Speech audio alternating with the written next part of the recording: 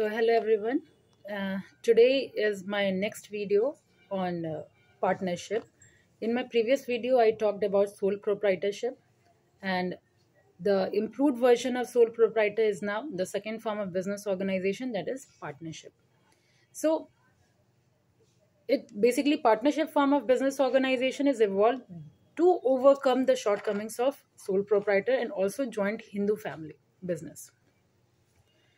If we talk about what is partnership, basically partnership is formed by two or more members, each of whom is liable to the firm's debt.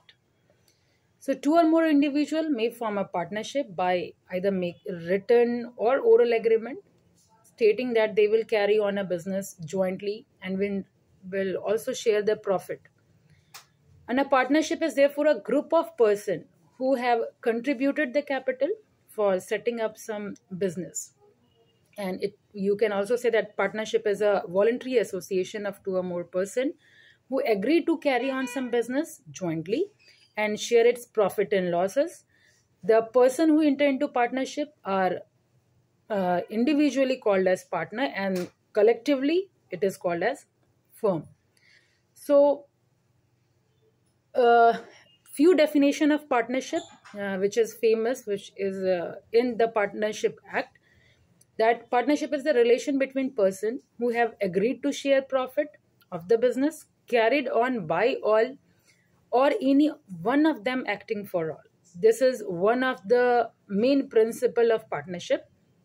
So if we, with this definition, we can also talk about different features of partnership. Like in partnership, there need to be two or more person, and the maximum number in to be in partnership is 50, which has been mentioned in Companies Act 2013.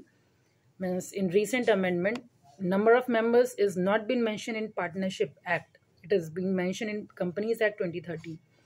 Other than this, partnership is a agreement, because partnership is the outcome of an agreement between two or more person, and the relation of partnership arises from the formation of the contract and not from the status of the birth as we have in joint Hindu family.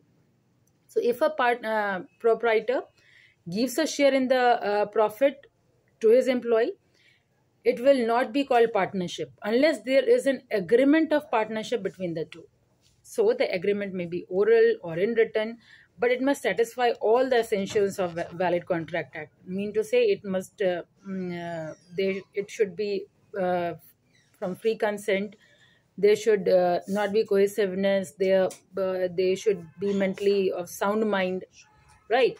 So these are the essentials of valid contract. Other than that, partnership is a lawful business. Partnership can be formed only for the purpose of carrying on the business only. So an association of persons who jointly own a house without carrying on a business is not partnership, right? So moreover, the business carried on by the partner must be lawful. So any type of illegal act like theft, smuggling, these type of work cannot be considered as partnership. Other than that, we talk about sharing of profit, because the agreement between the partner must be to share the profit of the business, and there can be no partnership without the intention of mutual gain. So the profit must be distributed among the partners, that too in an agreed ratio. Similar losses should also be shared among the partners. Other than that, we talk about mutual agency in partnership.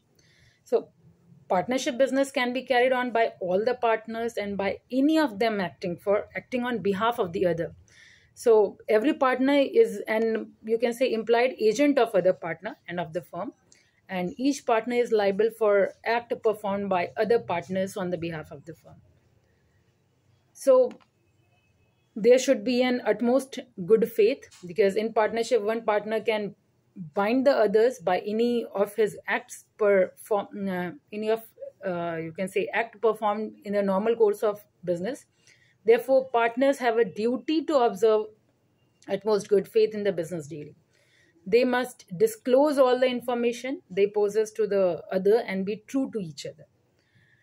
We also talk about unlimited liability of the partner, because each partner is liable for an unlimited extent of the firm's obligations towards outsider. So this means that if the partner's asset is inadequate to meet its debt in full, even the personal property of the partners can be attached to satisfy the claim. Here, restriction on transfer of share is also applicable, because no partner can transfer a share in the partnership without the prior consent of all other partners, right?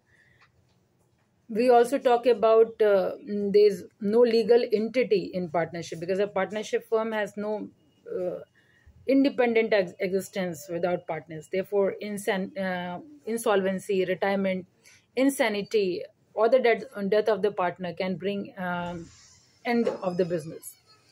So basically, these were the features of partnership. In my next video, basically, I will be talking more about this topic, partnership. Till then, thank you. See you in my next video series.